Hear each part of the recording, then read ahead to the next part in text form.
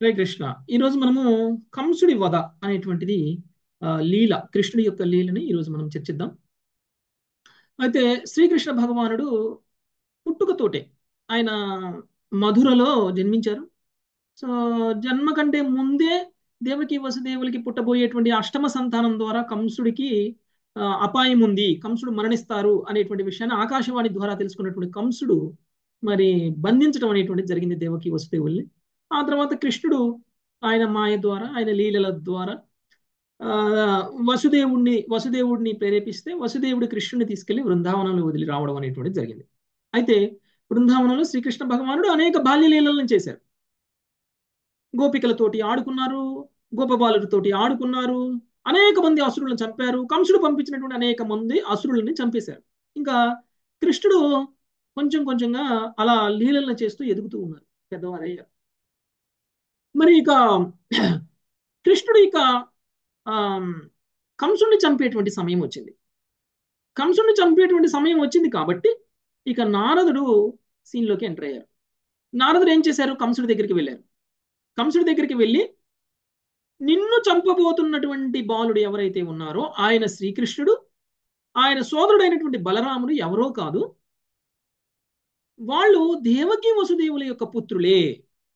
వాళ్ళు ప్రస్తుతం బృందావనంలో నంద యశోదల కుటుంబంలో వాళ్ళు లీలలను చేస్తూ ఉన్నారు. కాబట్టి ఒకవేళ వాళ్ళ నుంచి నువ్వు రక్షింపబడాలి అనంటే నువ్వు వాళ్ళని చంపాలి, వాళ్ళని ఇక్కడికి పిలిపించాలి, ఆహ్వానించాలి అనేటువంటి విషయాన్ని తెలియచేశారు నారదుడు. ఇది తెలుసుకున్నటువంటి కంసుడికి చాలా కోపం వస్తుంది.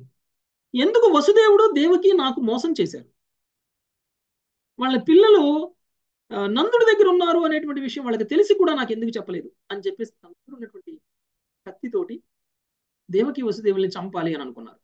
వెంటనే నారదుడు ఆపారు. వీళ్ళని చంపితే నీకేమీ రాదు, వీళ్ళు బ్రతికుంటే కృష్ణుడు ఇక్కడికి వస్తాడు వీళ్ళని రక్షించడం కోసం, కాబట్టి వీళ్ళని బంధించు, చంపకు అని చెప్పేసి నారదుడు కంసుడికి ఉపదేశం చేసి అక్కడి నుంచి వెళ్ళిపోతారు. సో కంసుడు ఏం చేస్తారు? వాళ్ళిద్దరిని కూడా మళ్ళీ బంధిస్తారు. బంధించి అన్ని రకాల ఏర్పాట్లు చేసేశారు. కృష్ణుడిని బలరాముని ఇక్కడికి పిలిచి వాళ్ళని చంపేయాలి అని చెప్పేసి అన్ని రకాల ఏర్పాట్లు చేసేసారు. ఒక ధనుర్యాగము అనేటువంటిది చేయాలి అని అనుకున్నారు. ఒక ఫెస్టివల్, ఒక పండగలాగా చేయాలి అని అనుకున్నారు. ధనుర్యాగము ఎందుకు చేస్తారు అని అంటే శివధనస్సుని పూజించడం కోసం చేస్తారు. శివధనస్సుని ఏర్పాటు చేసి దానికి చేయాల్సినటువంటి పూజలన్నీ చేసి ఒక వీరుడు ఒక శివధనస్సుని కలిగి ఉన్నటువంటి కంసుడు ఆ యొక్క యాగం చేయడము అనేటువంటి చేసి ఈ యాగానికి అన్ని అందరి రాజులని, నలుమూలలో ఉన్నటువంటి గ్రామాలలో ఉన్నటువంటి ప్రజలందరినీ పిలిచి ఆ యొక్క యజ్ఞం చేయడము అనేటువంటిది జరుగుతుంది. అందులో కృష్ణుడి బలరాముని కూడా పిలవాలి అని అనుకున్నారు. అలా ధనుర్యాగానికి వచ్చినటువంటి కృష్ణ బలరాముల్ని చంపడం కోసం కువలయాప్యుడ అనేటువంటి ఒక అసురుణ్ణి ఏర్పాటు చేశారు. అంటే ఒక ఏనుగుని ఏర్పాటు చేసి ఆ ఏనుగుని దాటుకొని గనక కృష్ణుడు ఒకవేళ లోపలికి వచ్చాడు అని అంటే లోపల ఒక మల్ల యుద్ధ ప్రాంగణం అనేటువంటిది ఏర్పాటు చేసేసారు మల్ల యుద్ధం చేయడానికి. అక్కడ కొంతమంది మల్ల యోధుల్ని ఏర్పాటు చేశారు. సో కృష్ణుడు మధురలోకి అడుగుపెట్టిన వెంటనే కువలయాపేడతోటి మరణింపబడతారు. ఒకవేళ కువలయాపేడ నుంచి కనుక వాళ్ళు తప్పించుకున్నట్లయితే మల్ల యోధులతోటి చంపబడతారు అని చెప్పేసి అనేక రకాలుగా ఏర్పాట్లు చేశారు. ఒకవేళ కృష్ణుడు మధురకే రాకపోతే, అందుకనే కృష్ణుడు ఏం చేశారు? కేసి, వ్యోమాసురుడు అనేటువంటి ఇద్దరు రాక్షసులని ఏర్పాటు చేసి బృందావనానికే పంపించేశారు. మొదటగా కేసి వెళ్తారు, తర్వాత వ్యోమాసురుడు వెళ్తారు. అయితే కృష్ణుడు కేసి అనేటువంటి రాక్షసుడిని చంపేశారు. అక్కడ చాలా సునాయాసంగా కేసి అనేటువంటి రాక్షసుడు కృష్ణుడి మీద కోపంతో అరుచుకుంటూ ముందుకి వచ్చి రెండు కాళ్ళని ఎగిరి రెండు కాళ్ళతోటి లేపి ముందున్నటువంటి రెండు కాళ్ళతోటి కృష్ణుడు తన్నాలి అనేటువంటి ప్రయత్నం చేస్తే కృష్ణుడు ఆ రెండు కాళ్ళని పట్టుకొని గిరిగిరా తిప్పి, ఒక పాముని కనుక గిరగిరా తిప్పి నేలకేసి ఎలా కొడతారో అలా కేసి అనేటువంటి రాక్షసుడిని కృష్ణుడు గిరగిరా తిప్పి నేలకేసి కొట్టేసరికి అది ఎన్నో అడుగుల దూరంలోకి వెళ్ళి పడిపోతుంది, స్పృహ కోల్పోతుంది.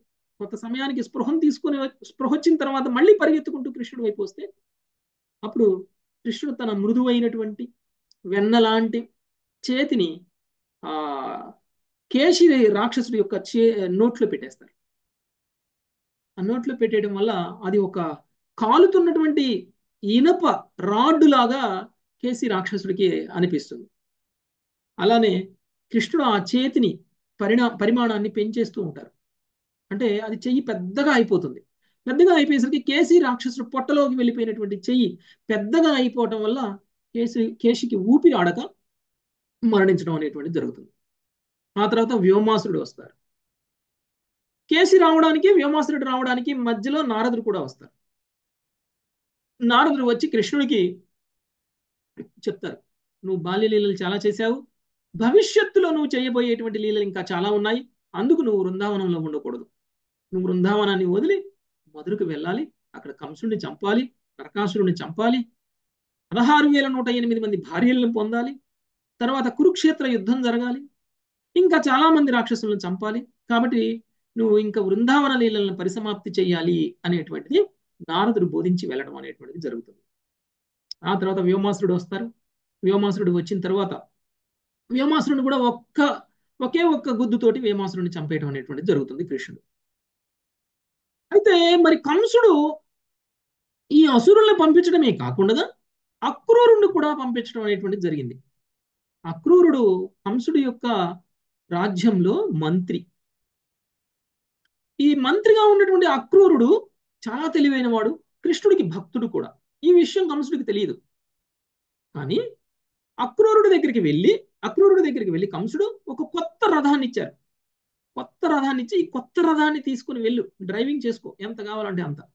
ఈ డ్రైవింగ్ చేస్తూ వెళ్ళి నువ్వు వృందావనానికి వెళ్ళి కృష్ణుని బలరాముని తీసుకుని వచ్చేసి, నేను ఇక్కడ అన్ని ఏర్పాట్లు చేస్తున్నాను వాళ్ళని చంపడానికి, మన శత్రువు ఆయన అని చెప్పేసి మంత్రికి చెప్పడం అనేటువంటిది జరుగుతుంది. అయితే అక్రూరుడు కృష్ణ భక్తుడు, కృష్ణుడి సేవ చేయడం కోసం పరితపిస్తూ ఉన్నారు. కంసుడు ఎదిరించి కృష్ణ సేవ చేయడానికి పోగలిగినంత ధైర్యం మధురలో ఎవరికీ లేదు. అక్కడ మధురలో ఎంతమంది కృష్ణ సేవ చేయాలి, కృష్ణుడిని దర్శించుకోవాలి, కృష్ణుడిని చూడాలి, కృష్ణుడి దర్శనం చేసుకోవాలి, కృష్ణుడి మీద ప్రేమ, అభిమానము, భక్తి కలిగినటువంటి మధురావాసులు అందరూ కూడా కంసుడిని ఎదిరించి కంసుడిని కాదని కృష్ణుడి దగ్గరికి వెళ్ళే అంత ధైర్యం వాళ్ళు చేయలేకపోయారు. అలానే అక్రూరుడు కూడా కృష్ణుడి మీద ప్రేమ కలిగి ఉండి కూడా కృష్ణుడిని దర్శనం చేసుకోవడానికి కూడా ఇంతవరకు వెళ్ళలేకపోయారు. అయితే తన అదృష్టం కొద్దీ స్వయంగా ఏ కంసుడి నుంచి అయితే ఆయన భయపడుతున్నాడో ఆ కంసుడే వచ్చి నువ్వు కృష్ణుడి దగ్గరికి వెళ్ళు, కృష్ణుడిని తీసుకురా అంటే కృష్ణ సేవ చేసేటువంటి అవకాశాన్ని కంసుడే కల్పించినందుకు అక్రూరుడు కూడా చాలా సంతోషపడ్డారు.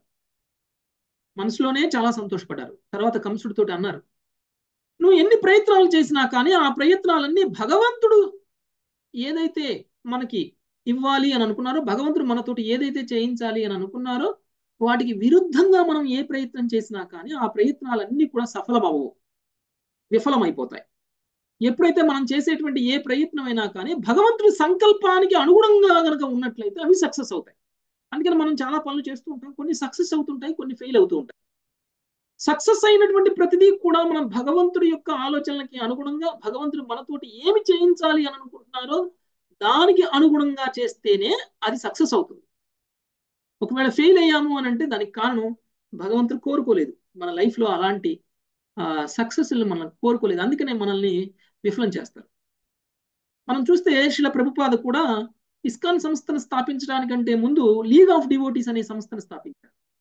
ఆ సంస్థను స్థాపించినటువంటి ప్రభుపాదు ఫెయిల్ అయిపోయారు, ఆ సంస్థను మూసేశారు. ఎందుకు? కృష్ణ అది కోరుకోలేదు. కృష్ణ ఏం కోరుకున్నారు? కృష్ణ ప్రచారము అనేటువంటిది ప్రపంచవ్యాప్తంగా చేయాలి అని కోరుకున్నారు. ఏదో ఒక రాష్ట్రంలో, ఏదో ఒక ఊరిలో, ఏదో ఒక జిల్లా హెడ్ క్వార్టర్లో చేసేటువంటి సేవ కాదు కృష్ణుడు కోరుకుంది ప్రభుపాద నుంచి.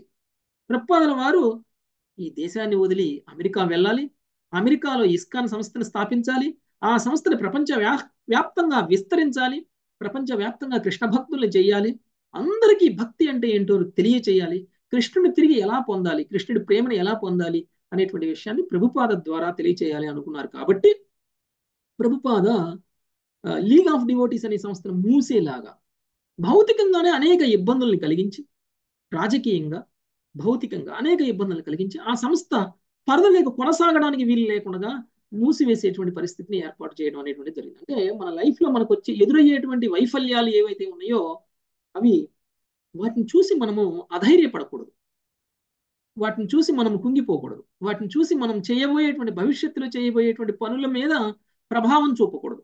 అలా చూపకూడదు.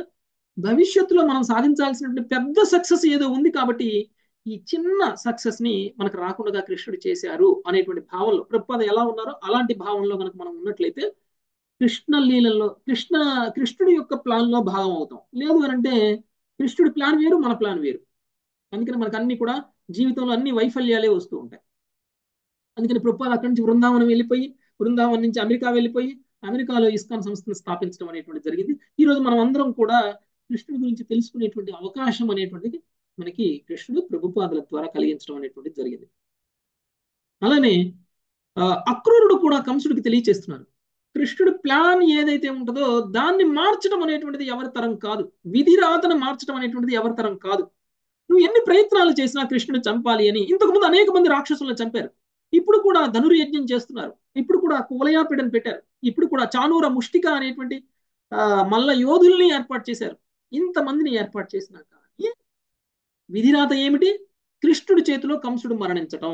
దీన్ని మార్చడం ఎవరి తరం కాదు అని ఇండైరెక్ట్ గా కంసుడికి అక్రూరుడు చెప్పేసి అక్కడి నుంచి కొత్త రథాన్ని తీసుకుని తన ఇంటికి వెళ్ళిపోయారు.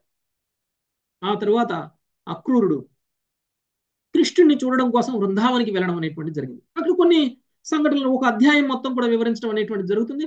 ఎప్పుడైతే శ్రీకృష్ణ భగవానుడి యొక్క పాదాల ముద్రలని వృందావన పొలిమేరల్లోనే చూశారో అప్పుడు అక్రూరుడికి భావం తన్నుకుని వస్తుంది.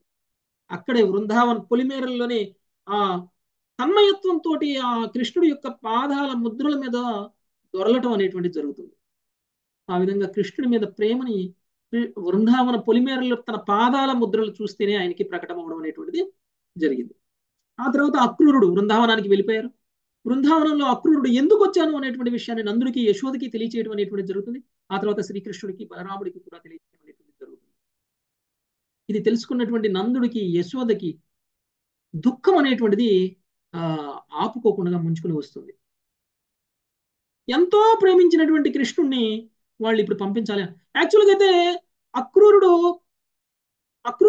కృష్ణుడు ఎందుకు పిలిచారు? కంసుడు ధనుర్యాగం చేస్తున్నారు, ఆ ధనుర్యాగానికి కృష్ణ బలరాములను తీసుకుని రమ్మన్నారు అని మాత్రమే చెప్పారు. అంటే కొంతకాలం కోసం, కొద్ది రోజుల కోసం. దీన్ని విన్నటువంటి నందుడికి యశోదకి కృష్ణుడిని పూర్తిగా కోల్పోతున్నాము అనేటువంటి భావం కలిగింది. ఇక కృష్ణుడు వెళ్ళిపోతే ఇక రారు అని అనుకున్నారు. అనుకుని కృష్ణుడిని బలరాముణ్ణి చూస్తూ వాళ్ళు శోకించడం అనేటువంటి జరిగింది.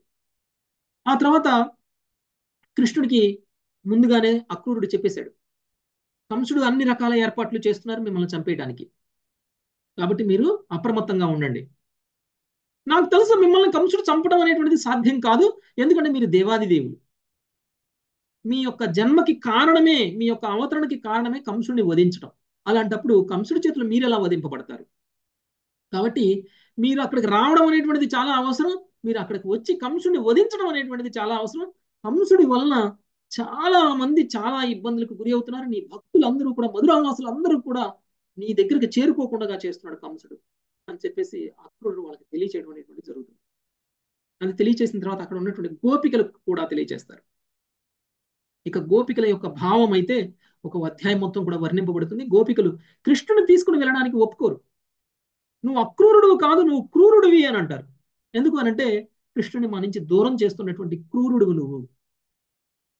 అక్రూరుని ఉద్దేశించి వాళ్ళు చాలా పెద్ద పెద్ద మాటలు మాట్లాడతారు. కృష్ణుని దగ్గరికి వెళ్తారు. కృష్ణ నువ్వు వెళ్ళకు, నువ్వు వృందావనం వదిలేసి వెళ్ళడం మేము తట్టుకోలేము. కను రెప్ప వేసేంత సమయం మేము మిమ్మల్ని చూడకపోతేనే మేము విరహాన్ని అనుభవిస్తాము. అలాంటిది మీరు మధురకు వెళ్ళిపోతే మేము ఎలా మీ విరహం నుంచి తట్టుకోగలం? కాబట్టి మీరు అక్కడికి వెళ్ళడానికి వీల్లేదు అని అంటే కృష్ణ బలరాములు వాళ్ళని ఓదార్చేటువంటి ప్రయత్నం చేస్తారు. మీరేమీ భయపడకండి, మీరేమీ ఆలోచించకండి, మేము కొంతకాలానికి మధురకు వెళ్ళి మళ్ళీ మేము తిరిగి వస్తాం అని అంటే కూడా గోపికలు నమ్మరు. చివరికి వరుణదేవుణ్ణి ప్రార్థిస్తారు. వరుణదేవుడా, అక్రూరుడు కృష్ణ బలరాముల్ని తీసుకెళ్లకుండా ఉండడం కోసం కుంభవృష్టితోటి వర్షాన్ని కురిపించి, ఇప్పుడు కుంభవృష్టితోటి వర్షాన్ని కురిపిస్తే ఈ వర్షంలో కనీసంగా కృష్ణ బలరాములు వెళ్లకుండా ఆగిపోతారు అని చెప్పేసి వరుణదేవుణ్ణి ప్రార్థిస్తారు. దేవతలందరినీ ప్రార్థిస్తారు, కానీ వాళ్ళకి ఎలాంటి సహాయము చేయరు దేవతలు. దాంతో ఇక గోపికలందరూ కూడా నందుడి దగ్గరికి, యశోద దగ్గరికి వెళ్తారు. మీరు చెప్తే తప్పకుండా కృష్ణుడు ఆగుతారు. కాబట్టి మీరు చెప్పండి, కృష్ణుని పోనివ్వకుండా చేయండి. కృష్ణుడు లేకుండా మాకు జీవితం లేదు.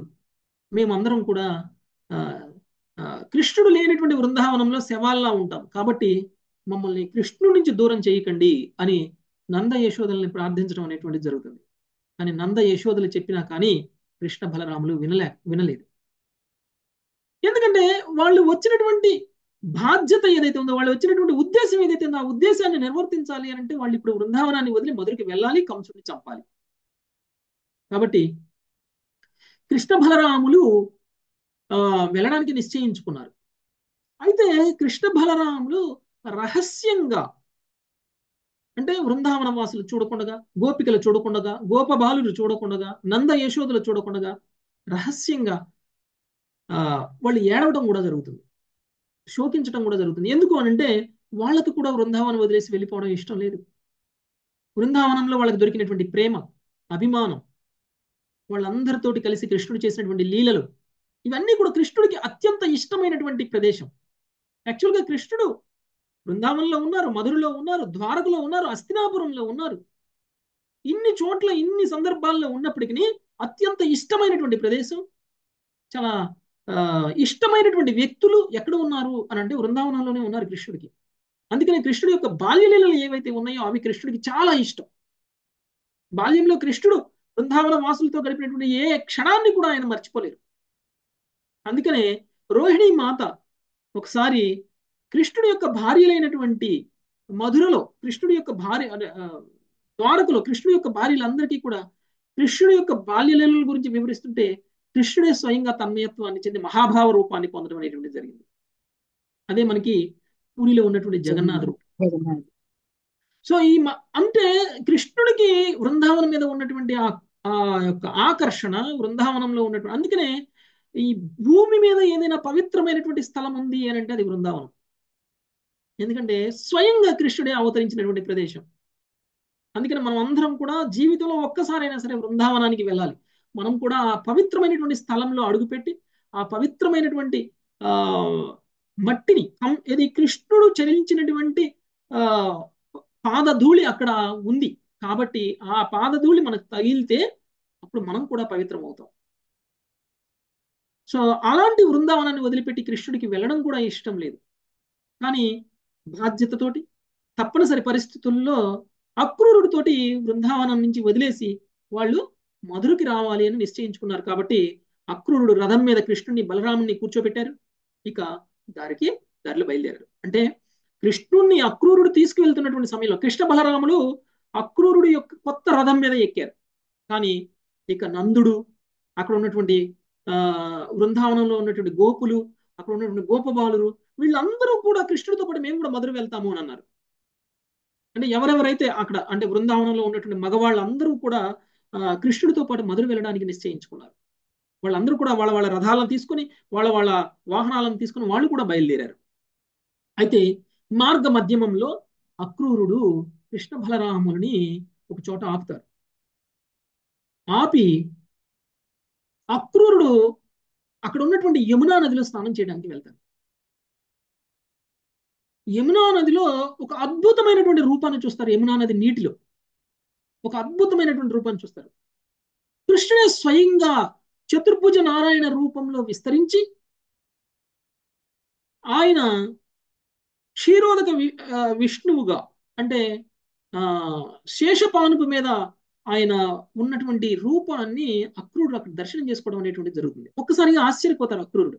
ఏంటి నేను చేస్తున్నాను, నాకేమిటి ఈ రూపం కనిపిస్తుంది, కృష్ణుడు యొక్క ఈ రూపం కనిపిస్తుంది ఏమిటి అని ఒక్కసారిగా వెనక్కి తిరిగి కృష్ణుడు ఉన్నటువంటి రథం వైపుకు చూస్తే అక్కడ కృష్ణుడు బలరాములు కూడా ఉంటారు.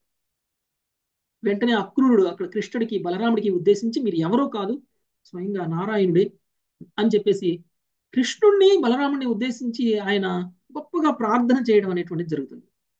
ఆ ప్రార్థన అయిపోయిన తర్వాత అక్రూరుడు కృష్ణుడిని బలరాముడిని మధురకు తీసుకుని రావడం అనేటువంటిది జరుగుతుంది. అయితే కృష్ణుడు బలరాముడు మధురకు రావడానికంటే ముందే నందుడు, గోపబాలురు, గోపులు వీళ్ళందరూ కూడా మధురకు వచ్చేసారు. అప్పటికి కృష్ణుడు బలరాముడు రాలేదు. ఎందుకంటే మధ్యలో కొన్ని లీలలు జరుగుతున్నాయి కాబట్టి. అక్రూరుడు ప్రార్థించడం, అక్రూరుడికి కృష్ణుడు దర్శనం ఇవ్వడము చతుర్భుజ నారాయణ రూపంలో, ఇవన్నీ జరిగాయి కాబట్టి వీళ్ళు ముందుగా మధురకు చేరుకోలేకపోయారు. అప్పటికే నందుడు మిగిలినటువంటి వాళ్ళందరూ కూడా చేరుకున్నారు. తరువాత కృష్ణ బలరాములు చేరుకోవడం అనేటువంటిది జరిగింది. ఆ తర్వాత అక్రూరుడు కృష్ణుడిని బలరాముణ్ణి వాళ్ళ ఇంటికి రమ్మని ఆహ్వానించడం అనేటువంటిది జరిగింది. కానీ కృష్ణుడు బలరాముడు అంగీకరించలేదు. మేము ఇప్పుడు రాము, మేము మీరు మీరు మీ ఇంటికి వెళ్ళిపోండి, మేము కంసుడిని చంపిన తరువాత మీ ఇంటికి వస్తాము అని చెప్పేసి ఆ, అక్రూరుడికి ఉపదేశించడం అనేటువంటి జరిగింది కృష్ణుడు. అప్పుడు అక్రూరుడు కంసుడు ఏర్పాటు చేసినటువంటి వసతి గృహం, విడిది ఏర్పాటు చేశారు.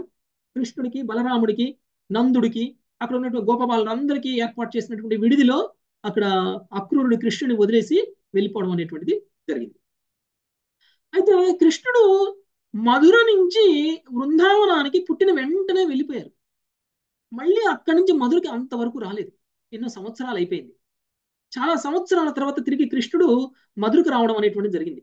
అంతేకాదు, కృష్ణుడికే కాదు, అక్కడ ఉన్నటువంటి గోపబాలుడికి వీళ్ళందరికీ కూడా మధురని విన్నారు, కానీ మధురని చూడలేదు. మధురకి ఎప్పుడు వెళ్ళలేదు. మొదటిసారి మధురకి వచ్చారు కాబట్టి మధురను చూడాలి అనేటువంటి గోపబాలుడికి ఉన్నటువంటి కోరిక, కృష్ణుడికి బలరాముడికి ఉన్నటువంటి కోరికని నందుడు ముందు వ్యక్తం చేయడం అనేటువంటిది జరుగుతుంది. అయితే కృష్ణ బలరాముల్ని నందుడు మధురను చూడడానికి, అంటే సిటీ టూర్ అనమాట. మనం కూడా ఎప్పుడైనా సరే సిటీకి వెళ్ళామనుకోండి, సిటీలో ఎక్కడెక్కడ అన్ని ప్రదేశాలని చూడటానికి వెళ్తాం మనం. అలానే ఆ కృష్ణుడు బలరాముడు కూడా చూడాలి అనుకున్నటువంటి కోరికని నందుడికి చెప్తే నందుడు చాలా భయపడతాడు. ఇది చాలా డేంజరస్ ప్లేస్, కంసుడు చూస్తే మిమ్మల్ని చంపేస్తాడు, కాబట్టి మీరు చాలా జాగ్రత్తగా ఉండాలి, ఇలాంటి పనులు చేయకండి అని చెప్పేసి చెప్పినా కానీ కృష్ణుడు బలరాముడు నందుని ఒప్పిస్తారు. అయితే కృష్ణ బలరాములకి నందుడు వార్నింగ్ ఇస్తారు. మీరు ఎక్కడ ఎలాంటి చిలిపి పనులు చేయకండి, బృందావనంలో చేసినట్లు. బృందావనంలో చాలా మంది రాక్షసులను చంపేశారు. అలాంటి చిలిపి పనులన్నీ ఎక్కడైనా చేశారనుకో, అది కంసుడికి కనుక కోపం వచ్చిందనుకో, ఆ కోపం వల్ల మీరు అందరూ కూడా నాశనం అయిపోతారు. అందుకని చాలా జాగ్రత్తగా ఉండండి.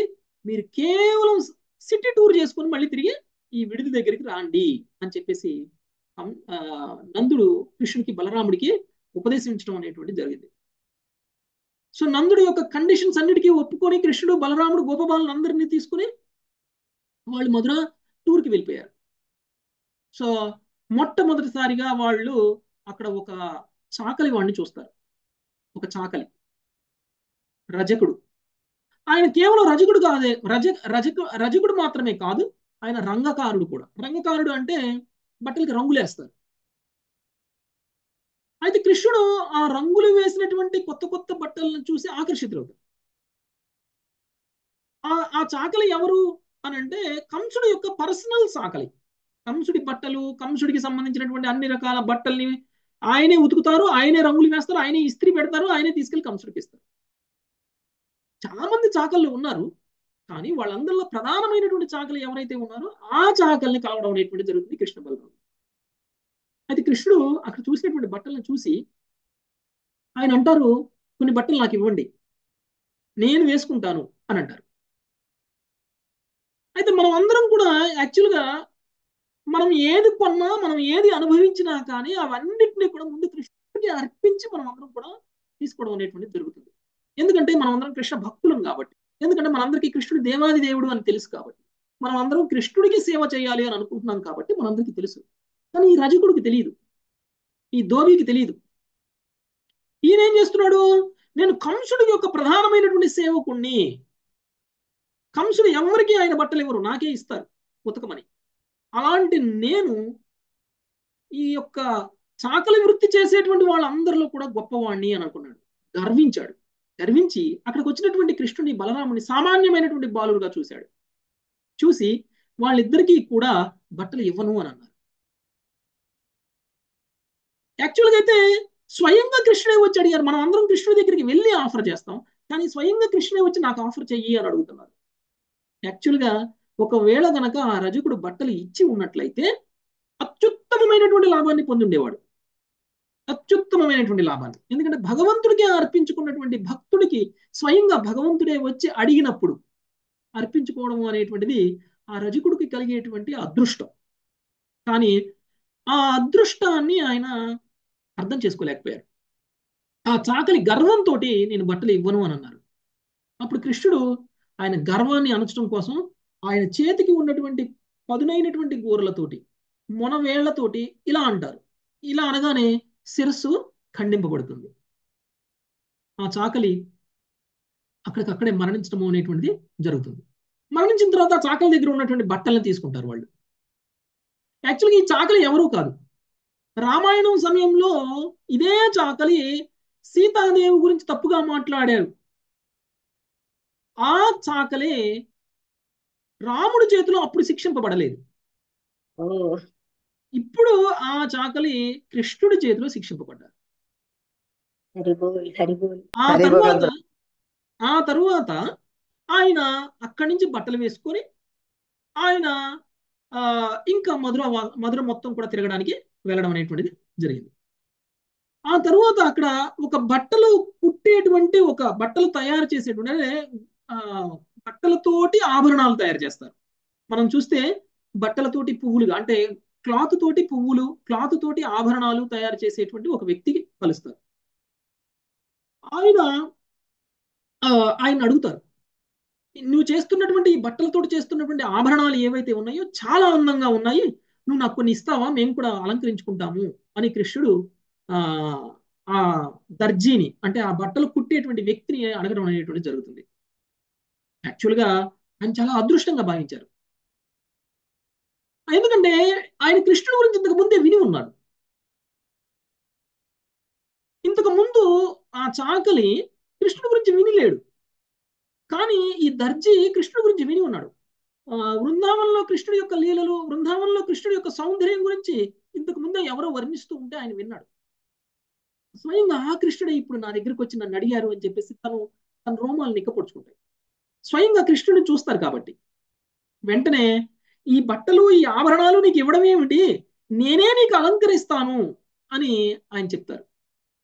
చెప్పి స్వయంగా ఆభరణాలన్నింటినీ కూడా ఆయన అలంకరించడం అనేటువంటి జరుగుతుంది. యాక్చువల్గా ఈ దర్జీ ఎవరో కాదు. ఈ దర్జీ ఎవరు అనంటే రామలక్ష్మణులు రాముడు సీతని వివాహం చేసుకున్న తరువాత రాముడు లక్ష్మణుడితో కలిసి మిథిలకు వెళ్తారు. మిథిలకి వెళ్ళినప్పుడు మిథిలలో తన మామగారు అంటే సీతాదేవి యొక్క తండ్రి జనక మహారాజు బట్టలను కుట్టిస్తారు. రాముడికి లక్ష్మణుడికి బట్టల్ని కుట్టిస్తారు. ఆ బట్టలను కుట్టినటువంటి ఆ దర్జీ ఎవరైతే ఉన్నారో ఆ దర్జీ ఈ దర్జీ సేమ్. ఆయన రాముడికి బట్టలు ఇచ్చినప్పుడు తన మనసులో కోరుకుంటారు, రామలక్ష్మణుడికి బట్టలను అయితే కుట్టాను, కానీ నా చేతులతోటి నేను రామలక్ష్మణులను అలంకరిస్తే బాగుంటది అని అనుకుంటారంట. అందుకనే ఆ దర్జీ మనసులో ఉన్నటువంటి కోరికని రాముడు కృష్ణుడిగా అవతరించి ఇప్పుడు ఆయన కోరిక తీర్చడం అనేటువంటిది జరిగింది. సో ఈ విధంగా ఆ దర్జీ యొక్క కోరికను కూడా ఆయన తీర్చేయడం అనేటువంటిది జరిగింది. సో అయితే ఆ విధంగా అలంకరించిన తర్వాత మధురలో ఆయన చాలా మంది కృష్ణుని దర్శనం చేసుకున్నారు. కృష్ణుడు కూడా చాలా మందిని దర్శనం చేసుకున్నారు, చాలా మందిని చూశారు, చాలా మందికి ఆయన దర్శనాన్ని ఇచ్చారు. కానీ ఒక వ్యక్తిని మాత్రం ఆయన దర్శనం చేసుకోలేదు ఇంతవరకు. ఆ వ్యక్తి కూడా కృష్ణుని దర్శనం చేసుకోవడం కోసం పరిగెత్తుకుంటూ రాలేదు. అందుకనే కృష్ణుడు ఏం చేశారు, ఆయన దగ్గరికి వెళ్ళారు. కృష్ణుడు తన సోదరుడు అయినటువంటి బలరాముడిని తీసుకొని గోపబాలుడితో కలిసి ఆయన దగ్గరికి వెళ్ళారు. ఎవరు ఆయన అంటే సుధాముడు. ఇప్పటి వరకు మనం చెప్పుకున్నటువంటి మిగిలినటువంటి వాళ్ళందరూ కేవలం కృష్ణుడి గురించి విన్నారు, కానీ సుధాముడు కృష్ణుడిని చూశారు కూడా. అందుకనే సుధాముడికి కృష్ణుడి మీద ఉన్నటువంటి భక్తిని ఇంతవరకు కూడా, ప్రేమని ఇంతవరకు కూడా వ్యక్తం చేయలేదు, కానీ కృష్ణుడికి తెలుసు.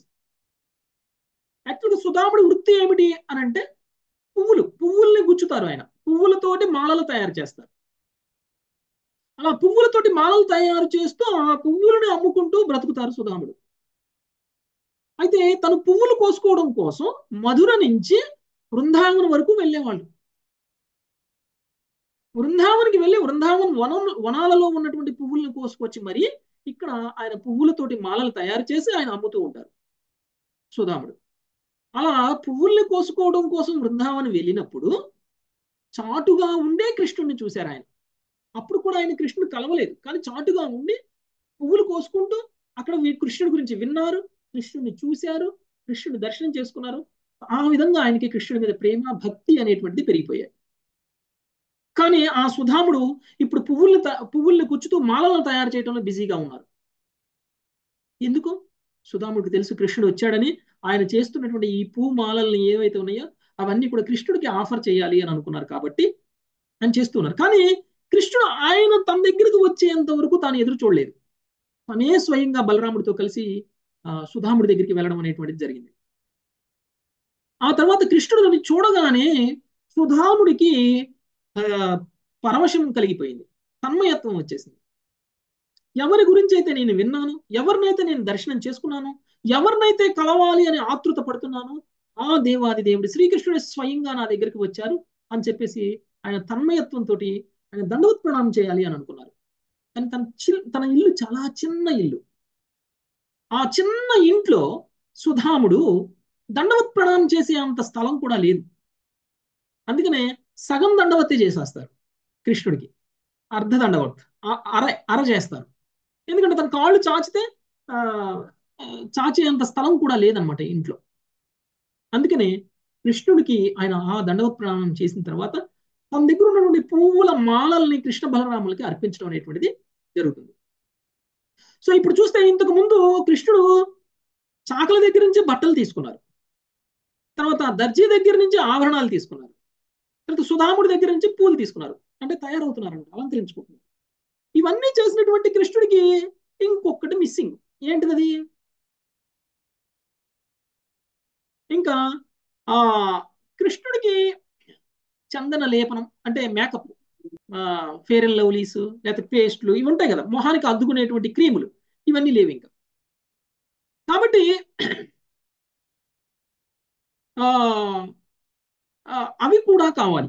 అవి కూడా చేసుకుంటే పూర్తిగా అలంకరించుకోవడం అనేటువంటి జరుగుతుంది. అయితే ఇంకొక విషయం, ఇక్కడ సుధాముడిని కలిసినప్పుడు కృష్ణుడు సుధాముడిని ఏదైనా కోరిక కావాలంటే కోరుకో అని అడుగుతారు. నువ్వు నాకు ఇంత సేవ చేశావు, నువ్వు నన్ను ఇంతవరకు ఎవరిని కూడా అలా అడగలేదు. కృష్ణుడు ఇంతమందిని కలిశారు, ఎవరిని కూడా నీ కోరిక ఏంటో చెప్పు, నీ కోరిక నేను తీరుస్తాను అని అనలేదు. నేను సుధాముడిని కలిసినప్పుడు ఆయన కృష్ణుడికి సేవ చేయాలి అనేటువంటి తపన మనసులో ఉంది కాబట్టి స్వయంగా కృష్ణుడే వచ్చినప్పుడు ఇక ఆయన క్షణం కూడా ఆలోచించుకుని అతను కష్టపడి తయారు చేసినటువంటి పూమాలన్నింటినీ కూడా కృష్ణుడికి ఆఫర్ చేసేసాడు కాబట్టి ఆయన అత్యుత్తమమైనటువంటి పని చేశాడు కాబట్టి కృష్ణుడు ఆయన సేవతోటి ప్రసన్నుడైపోయి నీ సేవకి నేను మెచ్చి నీకు కోరికని తీరుస్తాను, నీకేం కోరిక కావాలో కోరుకుంటే సుధాముడు 3 కోరికలను కోరుకుంటాడు. మొదటిది అచలాభక్తి. అచలాభక్తి అంటే నాకు అకుంఠితమైనటువంటి భక్తి కావాలి, అంటే శుద్ధ భక్తి కావాలి. అంటే ఎప్పుడు ఎలాంటి సందర్భంలోనూ నేను కృష్ణుడికి భక్తి చేయకుండా ఉండేటువంటి సమయం ఉండకూడదు, అలాంటి భక్తిని నాకు ప్రసాదించు అని అంటారు. అది మొదటి కోరిక. ఇక రెండవ కోరిక, నాకు భక్తులతోటి మిత్రత్వాన్ని ఇవ్వు, భక్తులతోటి శత్రుత్వం వద్దు. భక్తులను నేను దూషించకూడదు, భక్తులు నన్ను దూషించకూడదు, భక్తులతోటి నాకు మంచి మిత్రత్వం ఉండేలా చూడు, భక్తుల సాహచర్యం ఉండేలా చూడు అని చెప్పేసి రెండవ కోరిక కోరడం అనేటువంటి జరుగుతుంది. ఇక మూడవది, ఎవరైతే కృష్ణుడు గురించి మర్చిపోయారో, ఎవరైతే కృష్ణుడి యొక్క మహిమ తెలియదో, సామాన్యమైనటువంటి మనుషులుగా జీవిస్తూ ఉన్నారో వాళ్ళ మీద నేను కరుణ చూపించేవాడిలా చెయ్యి, నాకు వాళ్ళ మీద కరుణ కలిగేలా చెయ్యి. అంటే నన్ను ఒక ఆచార్యుడిగా మార్చు, నేను కృష్ణ ప్రేమను అందరికీ ఇవ్వాలి కాబట్టి సామాన్యమైనటువంటి వాళ్ళందరికీ, ఎవరెవరికైతే కృష్ణ ప్రేమ లేదో వాళ్ళందరికీ కృష్ణ ప్రేమ ఇచ్చే విధంగా నాకు కరుణ కలగాలి వాళ్ళ మీద, అలాంటి కరుణని నాకు ప్రసాదించు అని చెప్పేసి 3 కోరికలను కోరడం అనేటువంటి జరిగింది. అంటే ఒక శుద్ధ భక్తుడు కోరుకునేటువంటి కోరిక, తను భక్తుడిగా ఉండాలి, 2 తను భక్తుల సాంగత్యంలో ఉండాలి, 3 ఇతరులందరినీ కూడా భక్తులుగా మార్చాలి, అంటే ఇతరులందరి మీద వాళ్ళకి కరుణ కలిగి ఉండాలి. ఈ 3 కోరికలని కృష్ణుడిని సుధాముడు కోరుకోవడం అనేటువంటిది జరిగింది. ఈ విధంగా కృష్ణుడు ఆయన కోరికని తదాస్తు అనేశారు. ఇక ఆయనకి బట్టలు దొరికాయి, పువ్వుల మాలలు దొరికాయి, ఇప్పుడు తర్వాత ఆభరణాలు దొరికాయి, ఇవన్నీ దొరికాయి. ఇక ఆయన ఇంకొక ప్రత్యేకమైనటువంటి వ్యక్తిని కలవబోతున్నారు.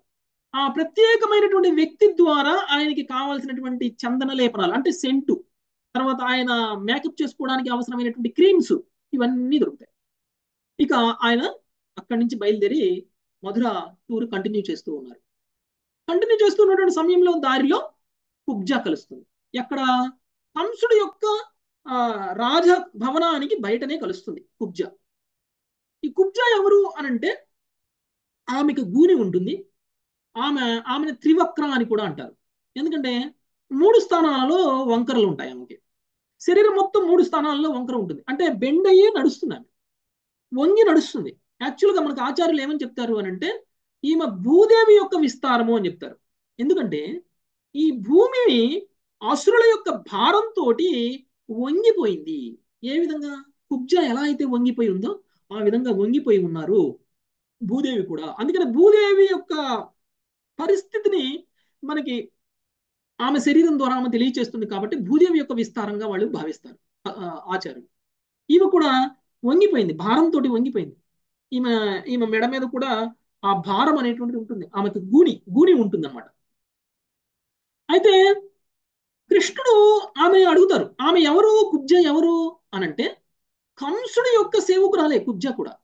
ఏం చేస్తుంది కంసుడికి అంటే కంసుడికి కావాల్సినటువంటి క్రీమ్స్, కంసుడికి కావాల్సినటువంటి సెంటు, కంసుడికి కావాల్సినటువంటి అలంకరణకి అవసరమైనటువంటి అన్ని కూడా కుబ్జాని సప్లై చేస్తుంది. అయితే అలా కంసుడికి ఇవ్వడానికే కుబ్జా వెళ్తుంది. అయితే దారిలో కృష్ణుడు కనిపించారు. కృష్ణుడు అడుగుతారు, ఇవన్నీ నాకు ఇవ్వు, నేను అలంకరించుకుంటాను అని చెప్పేసి అడిగితే కుబ్జ చాలా ఆనందపడుతుంది. అయితే యాక్చువల్గా కంసుణ్ణి చూసి భయపడేటువంటి పరిస్థితి ఉన్నటువంటి మధురలో స్వయంగా కృష్ణుడే, అంటే ఎవరైనా సరే కృష్ణుడు వైపు మాట్లాడినా, కృష్ణుడు గురించి ఫేవర్గా చేసినా, కృష్ణుడికి సేవ చేసినట్లు తెలిసినా కంసుడు ఊరుకోడు, వాళ్ళని చంపేస్తాడు. అంటే ఎవరైనా సరే కృష్ణుడి దగ్గరికి వెళ్తున్నారు అంటే కంసుడిని చూసి భయపడి కృష్ణుడి దగ్గరికి వెళ్ళకుండా ఆగిపోతారు. అలాంటిది కుబ్జ కృష్ణుడి మీద ఉన్నటువంటి ప్రేమ కారణంగా కంసుడు గురించి కూడా భయపడలేదు. కంసుడు యొక్క రాజభవనానికి బయటనే నడి రోడ్డు మీద కృష్ణుడికి ఆమె చందన లేపనం వేయడం అనేటువంటిది జరుగుతుంది. కృష్ణుడికి సెంటు వేయడం అనేటువంటిది జరుగుతుంది. కృష్ణుడిని పూర్తిగా మేకప్ చేయడం అనేటువంటిది జరుగుతుంది. అయితే కృష్ణుడు ఆమె యొక్క సేవకి మెచ్చి ఆమెకి ఏం చేశారు, కృష్ణుడు ఆమె గూనిని పోగొట్టారు. ఆమె కృష్ణుడు యొక్క ఎడమ చేయిని ఆమె నడుము మీద పెట్టి కుడి చేతి 2 వేళ్లని ఆమె గడ్డం మీద పెట్టి వంగిపోయి ఉన్నటువంటి తలను ఒకసారి ఇలా లేపారు. ఇలా లేపగానే ఆమె అందమైనటువంటి స్త్రీగా మారిపోయింది. ఆమెకు ఉన్నటువంటి గూనిపోయింది, ఆమె ఒక అందమైనటువంటి స్త్రీగా మారిపోయింది. అంటే కృష్ణుడు కోరుకున్నటువంటి సేవని చేసినటువంటి కుబ్జాకి ఆయన గూని పోగొట్టేశారు. సో ఇప్పుడు ఏమైంది, కృష్ణుడు పూర్తిగా అలంకరింపబడ్డారు. ఏమేం జరిగింది, బట్టలు వేసుకున్నారు, తర్వాత ఆభరణాలు వేసుకున్నారు, తర్వాత పూమాలలు వేసుకున్నారు, ఇప్పుడు దానికి సెంటు వేసుకున్నారు, చందనం లేపనం వేసుకున్నారు, అన్ని రెడీ అయిపోయారు. అంటే మధురవాసులు ఏ విధంగా కృష్ణుని అలంకరించారో చూడండి. సో ఈ విధంగా కృష్ణుని కుబ్జా కూడా సేవ చేయడం అనేటువంటిది జరుగుతుంది. యాక్చువల్గా కుబ్జా ఎవరు అనంటే కుబ్జ రామాయణంలో యాక్చువల్గా శూర్పణఖ.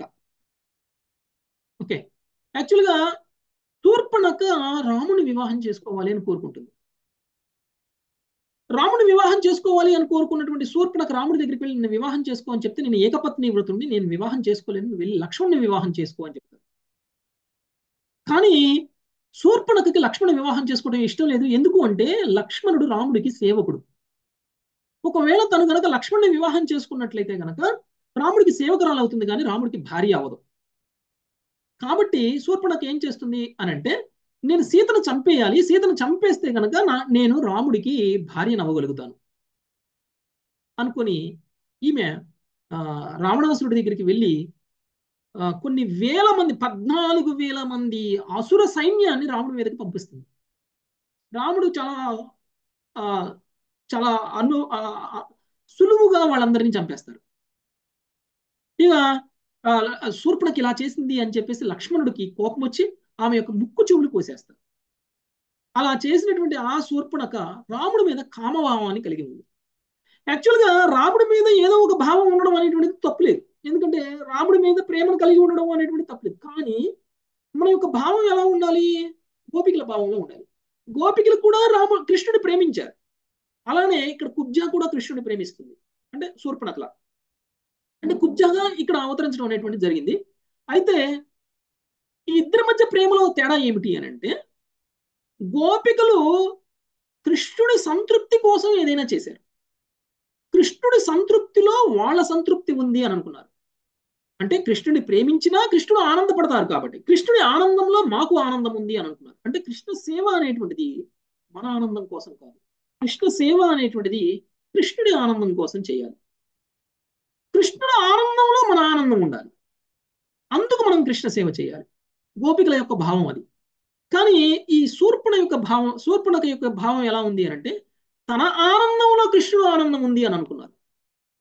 అందుకనే తను కూడా కృష్ణుని ప్రేమించింది, తను కూడా కృష్ణుని వివాహం చేసుకోవాలనుకుంది. కానీ అందుకు కారణం తన ఆనందం. తను ఆనందపడితే కృష్ణుడు ఆనందపడతాడు అని అనుకుంది. ఈ రెండు భావాలలో ఉన్నటువంటి తేడా కారణంగా గోపికలు పొందినటువంటి ఉత్తమ స్థితిని కుబ్జా పొందలేకపోయింది. అయితే కుబ్జా కృష్ణుని ఆహ్వానిస్తుంది. కృష్ణుడి మీద కోరిక, కృష్ణుడి మీద తనకి వివాహం చేసుకోవాలి అనేటువంటి కోరిక కూడా ఆనందమైనటువంటి స్త్రీగా మారిన తర్వాత ఆమె కృష్ణుని ఆహ్వానిస్తుంది. మా ఇంటికి రండి, నేను మిమ్మల్ని ఇంటికి తీసుకెళ్తాను, మీరు మా ఇంట్లో ఉండండి అని అడుగుతుంది. అయితే కృష్ణుడు ఇప్పుడు కాదు, నాకు చాలా బాధ్యతలు ఉన్నాయి, నేను వచ్చినటువంటి పని పూర్తి చేసిన తరువాత అప్పుడు నేను మీ దగ్గరికి వస్తాను అని చెప్పడం అనేటువంటిది జరుగుతుంది. అక్కడి నుంచి ఆ కృష్ణుడు అక్కడి నుంచి మళ్ళీ వెళ్ళిపోతారు. ఇక మధురావాసులందరినీ కూడా మాట్లాడుతూ ఉంటారు. మాట్లాడుతూ ఆ కృష్ణుడు మధురావాసులను ఏమని అడుగుతారంటే, ఇక్కడ శివధనస్సును ఒకటి పెట్టి ధనుర్యాగం చేయబోతున్నారు, ఆ శివధనస్సు ఎక్కడుంది అని అడుగుతారు. అయితే ఆ ధనుర్యాగం చేసేటువంటి ప్రదేశం యొక్క దారి తెలుసుకుంటారు కృష్ణుడు. తెలుసుకొని ఆ ధనస్సు దగ్గరికి వెళ్తారు.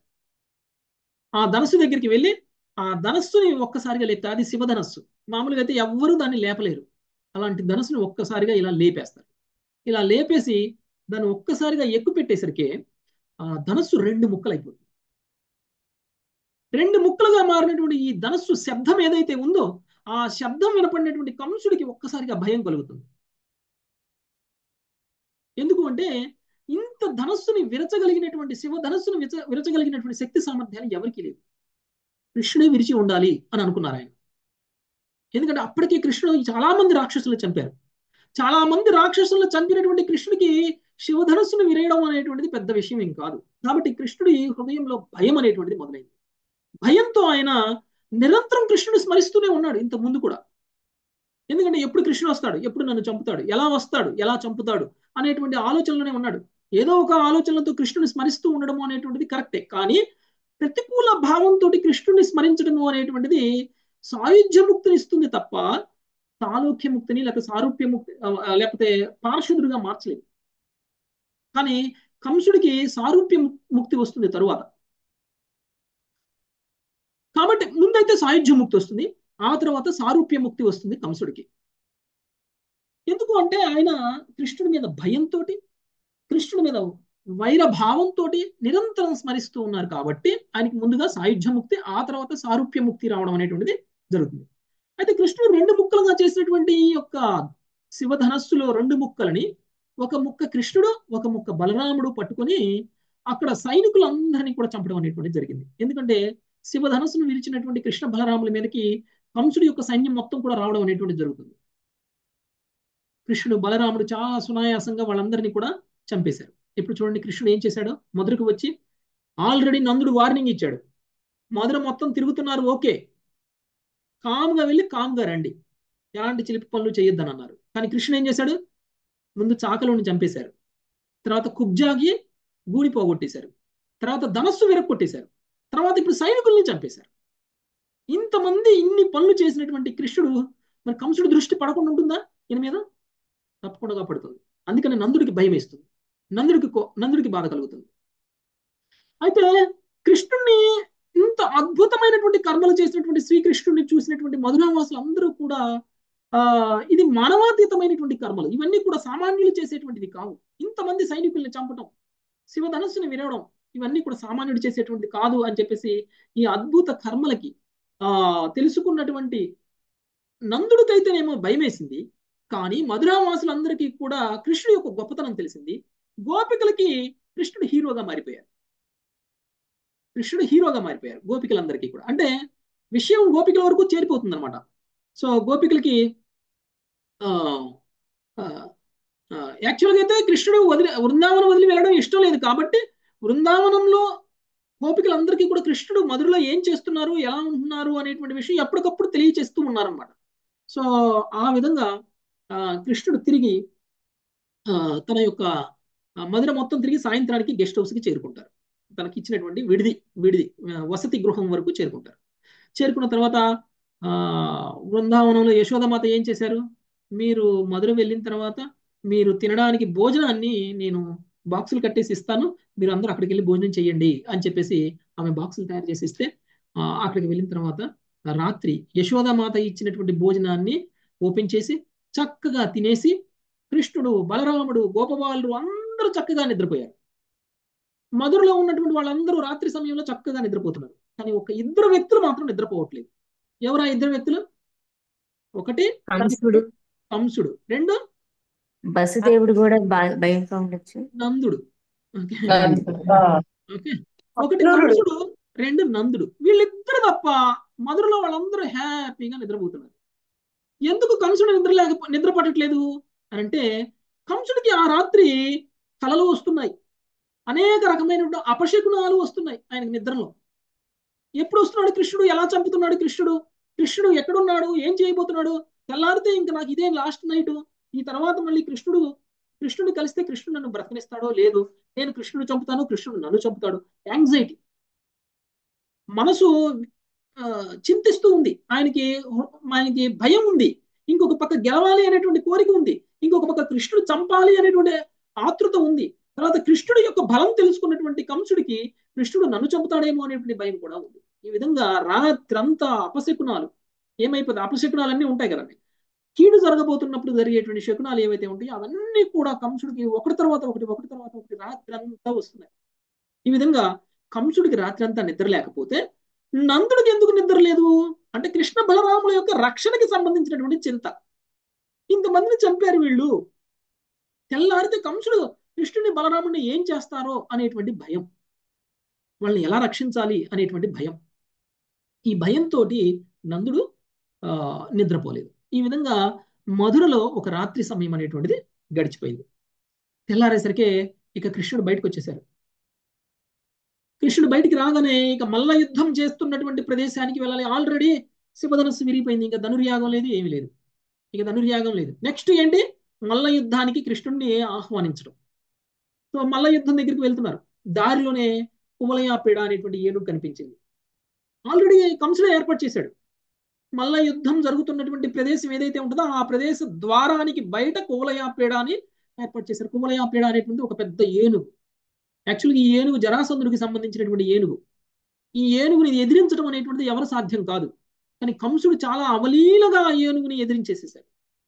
ఆ అవలీలగా ఏనుగుని ఎదిరించడం వల్ల కంసుడు ఆ ఏనుగుని ఒక్క నెట్టు నెడితే చాలా దూరం వెళ్ళి పడిపోతుంది. ఇది తెలుసుకున్నటువంటి జరాసంధుడు తన కూతుళ్ళు ఇద్దరినీ కూడా కంసుడికి ఇచ్చి వివాహం చేసి కువలయాపేడను కూడా ఇచ్చేస్తారు కంసుడికి. ఆ కువలయాపేడే ఇక్కడ ఉంటుంది.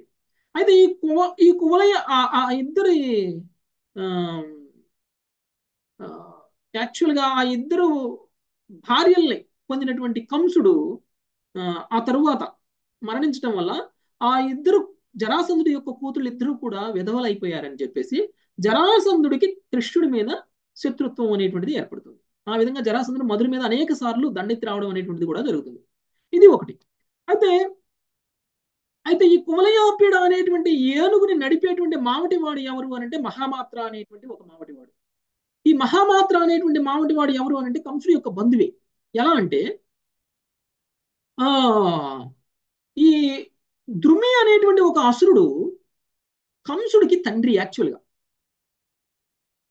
కంసుడి తండ్రి అయినటువంటి కంసుడి తల్లి ఎవరైతే ఉన్నారో ఆయన భర్త, ఆయన ఇంట్లో లేనప్పుడు ఆయన రూపంలో ద్రుమి అనేటువంటి అసురుడు వచ్చి తన అంటే కంసుడి యొక్క తల్లితో కలవడం వలన కంసుడు పుట్టారు. అందుకని కంసుడిలో అసుర స్వభావం ఎక్కువగా ఉంది. ఆ ద్రుమి అనేటువంటి అసురుడికి చెందినటువంటి బంధువు ఎవరైతే ఉన్నారో ఆ బంధువే ఈ మహామాత్ర మావటివాడు. మీది మాది ఒకటే కుటుంబం. ఇప్పుడు నా రక్షణకి ప్రాబ్లం వచ్చింది. కృష్ణుడు బృందావనం నుంచి మధురకు వచ్చాడు. అలాంటి మధురకు వచ్చినటువంటి కృష్ణుడిని మల్ల యుద్ధ ప్రాంగణానికి రావడానికంటే ముందే కువలయాపీడతోటి నువ్వు కృష్ణుని చంపేయాలి, వధించాలి అని ఆ మహామాత్రని నియమించారు. ఆ మహామాత్ర అభయం ఇస్తాడు, నేను చూసుకుంటాను, నేను కృష్ణుడిని చంపేస్తాను అని చెప్పేసి ఆ కువలయాపీడని ఎక్కి ఆయన ఆ ఏనుగుని డ్రైవ్ చేస్తూ ఉన్నారనమాట. తర్వాత కృష్ణ బలరాములు అక్కడికి రావడం అనేటువంటిది జరిగింది. కృష్ణ బలరాముల మీదకి ఆ ఏనుగు అనేటువంటిది వస్తుంది. ఏనుగు వచ్చిన తర్వాత ఆ ఏనుగుని ఒక్కసారిగా చంపేయడం అనేటువంటిది జరుగుతుంది. కృష్ణుడు చాలా అవలీలంగా. కువలయాపీడ అంటే దాన్ని ఎదిరించడం అనేటువంటిది ఎవరి వల్ల కానిటువంటి కువలయాపీడని కృష్ణుడు చాలా సునాయాసంగా దాన్ని చంపేయడం అనేటువంటిది జరుగుతుంది. చంపేసి దానికి ఉన్నటువంటి దంతాలను రెండింటిని కూడా పెరికి వేసేశారు. ఆ రెండు దంతాలని పెరికివేయడం అనేటువంటిది జరిగింది. ఒక దంతాన్ని బలరాముడు, ఒక దంతాన్ని కృష్ణుడు పెరికి వేసేసి ఇద్దరు కూడా పట్టుకుని ఉన్నారు దంతాలను. చెరొక దంతాన్ని పట్టుకుని ఉన్నారు. అయితే ఏనుగుని చంపడం వల్ల ఏనుగు నుంచి వచ్చినటువంటి రక్తం మొత్తం కూడా ఈ కృష్ణుడి మీద బలరాముడి మీద పడిపోయింది. అంటే శరీరం మీద రక్తాన్ని పొంది ఉండి ఏనుగు దంతాల రెండింటిని పట్టుకుని మల్ల యుద్ధ ప్రాంగణానికి చేరుకున్నారు కృష్ణుడు బలరాముడు. ఇది మల్ల యుద్ధంలో ఇప్పుడు అక్కడ ముందుగా ఇద్దరిని ఏర్పాటు చేశారు కంసుడు. ఎప్పుడైతే ఈ మల్ల యుద్ధ ప్రాంగణంలోకి చేరుకున్నారో మధురావాసులు మొత్తం కూడా కృష్ణుని బలరాముడిని చూశారు. చాలా చిన్న పిల్లల్లా కనిపిస్తున్నారు. ఇక్కడ చేస్తున్నటువంటి మల్ల యోధులు ఎవరైతే ఉన్నారో చాణూరుడు, ముష్టికుడు, వీళ్ళు చాలా బలవంతులు, చాలా భారీ శరీరాలను కలిగి ఉన్నారు. అలాంటి భారీ శరీరాలను కలిగి ఉన్నటువంటి చాణూర ముష్టికుల్ని ఎదిరించడం అనేటువంటిది సామాన్యమైనటువంటి వ్యక్తులకు సాధ్యం కాదు. అలాంటి చాణూర ముష్టికుల్ని చూసి ఒక పక్క, ఇంకొక పక్క చిన్న పిల్లలు, టీనేజ్ కూడా రాలేదు, పసిబాలుల్లా కనిపిస్తున్నటువంటి కృష్ణుడిని బలరాముడిని చూసి అక్కడ మధురావాసులు అందరూ కూడా ఆశ్చర్యం పోయారు. ఇది అన్యాయం. యుద్ధము అనేటువంటిది, మల్ల యుద్ధము అనేటువంటిది ఇద్దరు సమవుజ్జీలు కలిగినటువంటి వ్యక్తుల మధ్య జరగాల్సినటువంటిది. కానీ ఇక్కడ చేస్తున్నటువంటి యుద్ధం చూడండి, పసిపిల్లల మీద మల్ల యోధుల్ని పంపించారు. ఈ మల్ల యోధుల్ని పంపించినటువంటి వాడు పాపాత్ముడు. ఈ మల్ల యోధుల్ని పంపించి కృష్ణుడి మీద బలరాముడి మీద యుద్ధం చేస్తూ ఉంటే చూస్తున్నటువంటి ఆ మంత్రిగణం కూడా ఉంది చూసారా, వాళ్ళు కూడా పాపాత్ముడు. ఇది చాలా అన్యాయము, అధర్మము అని చెప్పేసి మధురావాసులు అందరూ కూడా భావిస్తున్నారు. ఓకే, సో ఈ విధంగా భావిస్తున్నటువంటి సమయంలో ఇక కృష్ణుడికి బలరాముడికి వేరే ఆప్షన్ లేదు. చాణూరుడితోటి ముష్టికుడితోటి యుద్ధం చేయాల్సిందే. అయితే కృష్ణుడు చాణూరతోటి యుద్ధం చేస్తుంటే బలరాముడు ముష్టికతోటి యుద్ధం చేస్తుంది. ఏ విధంగా కృష్ణుడు చాణూరతోటి యుద్ధం చేస్తున్నారు, అదే విధంగా బలరాముడు కూడా ముష్టికతోటి యుద్ధం చేస్తున్నారు. అంటే రెండు చేతులు ఆ చాణూరుడి మీద పెట్టడం, ఆ తర్వాత మల్ల యోధులు కుస్తీ పట్టేటప్పుడు ఎలా చేస్తారో అలా. సో అలా చేస్తూ ఉంటే ముష్టికతోటి కూడా బలరాముడు అలానే చేస్తూ ఉన్నారు. అయితే ఇలా ఒక సంభాషణ జరుగుతుంది చాణూరుడికి కృష్ణుడికి మధ్య. చాణూరకి కృష్ణుడికి మధ్య ఒక సంభాషణ జరుగుతుంది. కృష్ణుడు ఏమంటాడంటే, నేను నీతో ఎలా యుద్ధం చేయగలను, నువ్వు చాలా బలవంతుడివి, చాలా శరీరాన్ని పొంది, పెద్ద పెద్ద శరీరం ఉంది, నువ్వు చాలా మందిని చంపున్నావు ఇంతకు ముందు, నీ చేతిలో ఎవరు గెలవలేదు, మరి నేను ఎలా గెలుస్తాను, నేను నీతో యుద్ధం చేయలేను అని అంటే చాణూరుడు అంటాడు, లేదు లేదు, నువ్వు కూడా చాలా బలవంతుడివి, నేను విన్నాను, చాలా మంది రాక్షసులను చంపావంట నువ్వు, ఇంతమందిని చాలా అవలీలగా ఇప్పుడు కువలయాపీడను కూడా ఈజీగా చంపేసి వచ్చి నువ్వు నా మీద యుద్ధం చేయలేదు, చెయ్యి యుద్ధం, నాకు కూడా వేరే అవకాశం లేదు, నేను కంసుడి సేవకుడిని, కంసుడు నాకు నీ మీద యుద్ధం చేయమని చెప్పారు కాబట్టి నాకు వేరే అవకాశం లేదు, నేను నీతో యుద్ధం చేయాల్సిందే, కాబట్టి నువ్వు నాతో యుద్ధం చెయ్యి, నీ బలం గురించి నాకు ఇంతకు ముందే అంచనా ఉంది, నువ్వు చాలా మంది అసురులను చంపావు కాబట్టి నువ్వు నాతో యుద్ధం చెయ్యి అని వీళ్ళిద్దరి మధ్య కొంచెం సంభాషణ అనేటువంటిది జరుగుతుంది అనమాట. అందుకనే ఆ రాజు ఆజ్ఞ ప్రకారంగా చాణూరుడు కృష్ణుడితోటి యుద్ధం చేయడం అనేటువంటిది జరుగుతుంది. కృష్ణుడితోటి యుద్ధం చేస్తున్నటువంటి సమయంలో కృష్ణుడికి చెమటలు పడుతూ ఉంటాయి అన్నమాట శరీరం నుంచి. ఇలా చెమటలు పడుతూ ఉన్నప్పుడు అక్కడ మధురలో ఉన్నటువంటి స్త్రీలు కృష్ణుని ఇంతకుముందు చాలా ఎక్కువగా ఆకర్షించారు. కృష్ణుని ఎప్పుడు చూడాలా అని ఎదురు చూస్తూ ఉన్నారు. కానీ వాళ్ళ దురదృష్టం ఏమిటి అని అంటే, కృష్ణుడు ప్రసన్నంగా ఉన్నప్పుడు, కృష్ణుడు అందంగా ఉన్నప్పుడు, కృష్ణుడు చెమట లేకుండా ఉన్నప్పుడు వాళ్ళు చూడలేకపోయారు. కృష్ణుడు చాణూరుడితో యుద్ధం చేస్తున్నప్పుడు చంపాలి అనేటువంటి ప్రయత్నం చేస్తున్న సమయంలో కృష్ణుడి శరీరం నుంచి అక్కడక్కడ చెమట బిందువులు కనిపిస్తూ ఉన్నటువంటి సమయంలో వాళ్ళు చూసి, ఆహా, గోపికలు ఎంత అదృష్టవంతులు, గోపికలు ఎంత ప్రసన్నంగా ఉన్నటువంటి కృష్ణుని దర్శనం చేసుకున్నారు, మనం ఎంత క్రోధంలో ఉన్నటువంటి కృష్ణుని దర్శనం చేసుకుంటున్నాము, మనకి గోపికలకి ఉన్నటువంటి భావంలో ఎంత తేడా ఉందో చూడు, గోపికల యొక్క ఉన్నత స్థితి ఏమిటో చూడు, గోపికలు ఎంతో గొప్పవాళ్ళు కాబట్టి గోపికలకి కృష్ణుడు ఆ విధంగా దర్శనం ఇచ్చారు, మనకి ఈ విధంగా దర్శనం ఇచ్చారు అని వాళ్ళ దురదృష్టం గురించి వాళ్లే బాధపడుతూ, గోపికల యొక్క అదృష్టం గురించి కీర్తిస్తూ, గోపికల్ని గోపికల యొక్క స్థితి గురించి వాళ్ళు మాట్లాడుతూ ప్రశంసిస్తూ ఉంటారన్నమాట అక్కడ ఉన్నటువంటి బృందావనంలో ఉన్నటువంటి స్త్రీలు. యాక్చువల్గా గోపికలని పదే పదే పొగుడుతూ ఉంటారు బృందావన స్త్రీలు. సో ఈ విధంగా చాణూరుణ్ణి ముష్టికుణ్ణి కూడా కృష్ణుడు బలరాముడు ముష్టి యుద్ధంలో, అంటే అక్కడ ఉన్నటువంటి యుద్ధంలో చంపేటువంటిది జరుగుతుంది. ఆ తర్వాత ఇంకొక ముగ్గురు వస్తారు. ఆ ముగ్గురు కూడా మల్ల యోధులే. శల, తోషల, కూట. శల, తోషల, కూట అనేటువంటి ముగ్గురు రాక్షసులు మళ్ళీ కృష్ణుడి దగ్గరికి రావడం అనేటువంటి జరుగుతుంది. ఆ ముగ్గురు రాక్షసులను కూడా చాలా సులువుగా చంపేస్తారు కృష్ణుడు బలరాముడు. కృష్ణ బలరాముడు వాళ్ళిద్దరిని చంపిన వెంటనే ఇక వాళ్ళ ముగ్గురిని చంపేసిన, అంటే మొత్తం 5గురు మల్లయోధులను చంపేశారు, కోలయాపేటను చంపేశారు, శివధనస్సును విరిచేశారు. కళ్ళ ముందే జరిగినటువంటి ఈ సంఘటనలన్నీ చూసినటువంటి కంసుడికి ఒక్కసారిగా పిచ్చెక్కినట్లయిపోతుంది. ఏం చేయాలో అర్థం కాలేదు. ఎలా అయినా సరే ఈ కృష్ణుడిని నేను చంపాలి అని అనుకున్నారు. వెంటనే తమ చేతిలో ఉన్నటువంటి కత్తిని తీశారు. తీసి ఆయన చేసినటువంటి అన్ని ఏర్పాట్లు విఫలమైపోయాయి. ఇక చేయడానికి ఏమీ లేకుండా అక్కడ ఉన్నటువంటి వాళ్ళ సైనికులందరినీ కూడా ఆయన ఆజ్ఞాపించేశారు, కృష్ణుని బలరాముని బంధించండి, నందుని యశోదని కూడా బంధించండి, తర్వాత దేవకి వసుదేవుల్ని కూడా బంధించండి, తన తండ్రిని కూడా బంధించండి, అందరినీ బంధించండి, నేను అందరినీ ఒక్కసారి కారాగృహంలో వేసి అందరినీ ఒక్కసారి చంపేస్తాను అని చెప్పేసి కంసుడు తన కత్తి తీసి కృష్ణుడి మీదకి వెళ్ళడం అనేటువంటిది జరుగుతుంది. కానీ కృష్ణుడు ఈ యొక్క మల్ల యుద్ధం జరుగుతున్నటువంటి ప్రాంగణంలో నుంచి ఒక్కసారి జంప్ చేసి ఒకే జంపులో కంసుడి యొక్క సింహాసనం దగ్గరికి వస్తారు. వచ్చి ఒక్క గుద్దుతోటి కంసుని కింద పడేసి జుట్టు పట్టుకుని ఈడ్చుకుంటూ మల్ల యుద్ధం జరుగుతున్నటువంటి ప్రాంగణంలోకి తీసుకుని వెళ్ళడం అనేటువంటిది జరుగుతుంది. అలా తీసుకువెళ్ళినటువంటి కంసుడిని అక్కడ ముష్టి ఘాతాలతోటి, అంటే పిడిగుద్దులు గుద్దుతూ కృష్ణుడు కంసుడిని చంపేయడం అనేటువంటిది జరిగింది.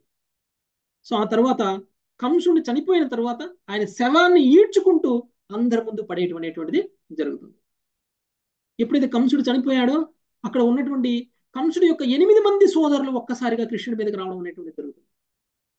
ఆ 8 మంది సోదరులు కూడా కంసుడు బలరాముడు చంపేయడం అనేటువంటిది జరుగుతుంది. ఆ తరువాత దేవకి వసుదేవులు కృష్ణుడి దగ్గరికి రావడం అనేటువంటిది జరుగుతుంది. యాక్చువల్గా దేవకి వసుదేవులు కృష్ణుడు అంతవరకు చూడలేదు. పుట్టినప్పుడు చూశారు, తహతహలాడుతున్నారు కృష్ణుని చూడాలి అనేటువంటి కోరికతోటి. ఎప్పుడైతే దేవకి వసుదేవులు కృష్ణుని చూశారో వాళ్ళల్లో వాత్సల్య భావం అనేటువంటిది లేదు. వాళ్ళల్లో కృష్ణుని చూసినప్పుడు కృష్ణుడి యొక్క ఐశ్వర్య భావాన్ని పొందారు వాళ్ళు. వెంటనే కృష్ణుడికి నమస్కారం చేయడం అనేటువంటి జరిగింది. మోకాళ్ళ మీద నిలబడి మరి కృష్ణుడికి దేవకి వసుదేవులు నమస్కరించడం అనేటువంటి జరిగింది. ఇది కృష్ణుడికి నచ్చలేదు. ఎందుకంటే కృష్ణుడు దేవాది దేవుడు అనేటువంటి విషయం దేవకి వసుదేవులకి తెలుసు. అందుకనే నంద యశోదలు కృష్ణుడు ఐశ్వర్య భావంలో ఎప్పుడు చూడలేదు. అందుకని వాళ్ళు వాత్సల్య భావంలో చూశారు. కానీ దేవకి వసుదేవులకి వాత్సల్య ప్రేమ లేదు. అందుకని కృష్ణుడికి వాళ్ళు దేవుడుగానే భావించారు. కృష్ణుడి యొక్క అపారమైనటువంటి శక్తి గురించి ఇంతకుముందు వింటూ వచ్చారు, ఇప్పుడు స్వయంగా వాళ్ళు చూశారు. కాబట్టి కృష్ణుడు దేవాది దేవుడిగానే భావించి కృష్ణుడికి నమస్కారం తెలియచేయడం అనేటువంటి జరిగింది. కానీ కృష్ణుడు దేవకి వసుదేవులకు పుత్రుడుగానే ఉండాలి అని అనుకున్నారు. అందుకని తన మాయతోటి ఒక్కసారిగా వాళ్ళలో ఉన్నటువంటి ఐశ్వర్య భావాన్ని పోగొట్టి వాత్సల్య భావాన్ని తీసుకొచ్చేశారు. వెంటనే ఇక దేవకి వసుదేవులు కృష్ణుని ఆలింగనం చేసుకోవడం అనేటువంటిది జరిగింది. ఆలింగనం చేసుకుని తమ యొక్క వాత్సల్య భావాన్ని చూపించడం అనేటువంటిది జరిగింది. ఆ తర్వాత కంసుడి తండ్రి అయినటువంటి ఉగ్రసేనుణ్ణి మధురకి రాజుగా చేసి దేవకి వసుదేవుల్ని తల్లిదండ్రులుగా అంగీకరించి మధురలోనే కొంతకాలం ఉంటారు. ఆ తరువాత కృష్ణుడు సాందీపని ముని దగ్గరికి వెళ్ళడం అనేటువంటి జరుగుతుంది. అక్కడ 64 కళల్ని చాలా సులువుగా 64 రోజుల్లోనే నేర్చేసుకొని సాందీపని మునికి గురుదక్షిణగా వాళ్ళ యొక్క మరణించినటువంటి పుత్రుని యమపురి నుంచి తీసుకురావడం అనేటువంటిది జరిగింది. సో అది ఆ తరువాత ఎపిసోడ్ స్టార్ట్ అవుతుంది. ఉద్ధవుడిని కలవడం, ఉద్ధవుడితోటి ఆ ఉద్ధవుడిని గోపికల దగ్గరికి పంపించడం. కృష్ణుడు అప్పటికే గోపికల నుంచి దూరంగా ఉన్నారు, చాలా చాలా కాలం అయిపోయింది. గోపికలు కూడా చాలా విరహభావంలో ఉన్నారు. గోపికలు నేను తిరిగి వస్తాను అని చెప్పారు, కానీ ఆయన ఇంతవరకు తిరిగి రాలేదు. గోపికల్ని ఆ ఓదార్చడం కోసం ఉద్ధవుణ్ణి ఆ, బృందావనానికి పంపిస్తారు కృష్ణుడి తరపున. సో అవంతా కూడా తర్వాత వస్తుంది. ఇది ఈ రోజు మనం కంసుడి వధ అనేటువంటిది మనం తెలుసుకున్నటువంటి లీల. అక్రూరుడు కృష్ణుడి దగ్గరికి రావడం, అక్రూరుడు కృష్ణుడు తీసుకుని వెళ్ళడం, అక్రూరుడికి కృష్ణుడు చతుర్భుజ నారాయణ రూపంలో దర్శనం ఇవ్వడం, ఆ తర్వాత మధురకి చేరుకున్న తర్వాత చాకలి వాడిని చంపడం, సుధాముణ్ణి కలవడం, ఆ తర్వాత అక్కడ ఉన్నటువంటి దర్జిని కలవడం, ఆ తర్వాత కుబ్జాని కలవడం, ఆ తర్వాత శివధనస్సుని వినడం, తర్వాత కువలయాపీడుని చంపడం, చానూర ముష్టికులను చంపడం, ఆ తర్వాత శల తోషల కూట అనేటువంటి ముగ్గురు మల్ల యోధులను చంపడం, ఆ తర్వాత కంసుడు చంపడం, ఆ తర్వాత కంసుడు యొక్క 8 మంది సోదరులను చంపడం, తర్వాత సాందీపనముని దగ్గరికి వెళ్ళి ఆశ్రమంలో ఉండి ఆశ్రమంలో విద్యాభ్యాసం చేసి సాందీపనుని యొక్క పుత్రుని రక్షించడం, ఇవన్నీ కూడా మనం ఈరోజు చూసాం. Thank you very much. Hare Krishna. పంచాకల్పతరుభ్యశ్చ కృపా సింధుభ్యేవ చ ప్రభుజీ హరే హరే కృష్ణ కృష్ణ ప్రభుజీ హరే హరే రామ హరే రామ రామ రామ హరే హరి హరే కృష్ణ హరే ప్రభుజీ కృష్ణ దామోదరాష్టకం చదవాలి కదా ప్రభుజీ. చాలా చాలా బాగుంది ప్రభుజీ, ఎంత ఓకే. బాగుంది సో ఈ రోజు ప్రభుజీ ఎంత బాగుందో. హరే కృష్ణ ప్రభుజీ చదువుతాను ప్రభుజీ. ప్రభుజీ చాలా బాగుంది. పాత కళ్ళకి మనము కట్టినట్టుగా మనం చూపించారు ప్రభుజీ. చెప్పుకున్న మొత్తం దాన్ని అంతా రివిజన్ కూడా చేసుకున్నట్టు ఉంది, కళ్ళకి రాబోయే కట్టినట్టు దాన్ని చూపించారు క్లుప్తంగా ప్రభుజీ. హరే నేర్చుకున్నట్టు కృష్ణ. ఉంది ప్రభుజీ. హరే చాలా కృష్ణ బాగుంది. ప్రభుజీ, చాలా హరే అద్భుతంగా కృష్ణ చెప్పారు ప్రభుజీ. ప్రభుజీ. ప్రభుజీ బ్రేక్ బృందావనం లేకుండా నుంచి ఎంత మధుర చక్కగా వచ్చిన చెప్పారు. తర్వాత ఆయన చేసిన లీలలన్నీ కూడా చాలా అద్భుతంగా చెప్పారు ప్రభుజీ. మేము తెలియని కొత్త కొత్త చాలా విషయాలు బాగుంది. కూడా తెలుసుకున్నాం ప్రభుజీ. వాళ్ళ మనకి దర్జీ రాబోయే గాని లెసన్ ముందే విన్నట్టుంది మళ్ళీ ప్రభుజీ. వాళ్ళందరూ గత జన్మలో త్రేతాయుగంలో ఎవరెవరు అనేది కూడా మాకు తెలియదు ప్రభుజీ. చాలా కొత్త కొత్త విషయాలు తెలుసుకోగలిగాం ప్రభుజీ. ఓకే. సో భక్తులు యాక్చువల్గా ఇదంతా కూడా 4 అధ్యాయాలు 5 అధ్యాయాల్లో ఉన్నది మాతాజీ. ఇదంతా కూడా చాలా అవును, చాలా మనకి క్లుప్తంగా ముందు ముందు తెలియజేసే వస్తుంది. ప్రయత్నం చేశాను. లేదు అంటే కనుక మనకి ఇది 4-5 గంటలు కూడా సరిపోదు. ఓకే. మనకి రాబోయే అధ్యాయాలు ఇవే చాలా కదా ప్రభుజీ వదిలేశాను, ఇప్పుడు. కొన్ని మాత్రమే చెప్పాను. మనం డీటెయిల్డ్ గా చదవాలి అని అంటే కనుక 10వ స్కందంలో చదివితే 4-5 మొత్తం కవర్ చేశారు ప్రభుజీ, మొత్తం కవర్ అవును, మొత్తంగా. హరే కృష్ణ ప్రభుజీ. రామాయణంలో అవి భాగవతంలో ఈ భలే కలిస్తే ప్రభుజీ. ఇక్కడ మన కుబ్జా, ఇక్కడేమో భాగవతంలో కుబ్జా వస్తుంది మా ప్రభుజీ. అక్కడేమో శూర్పణఖ. సూర్పణ కాదు మాతది ఆవిడ మందరా కదా ప్రభుజీ. శూర్పణఖ. మళ్ళీ అక్కడ రాముడి శూర్పణఖ. శివధనుసు చేయడం, ఇక్కడ కృష్ణుడి శివధనుసు చేయడం ఆ, కొన్ని చాలా కలుస్తున్నట్టు ఉంటాయి ప్రభుజీ. అవును మాతాజీ. ఓకే. థ్యాంక్ యూ చాలా వెరీ బాగుంది మచ్. ప్రభుజీ ఈరోజు క్లాస్.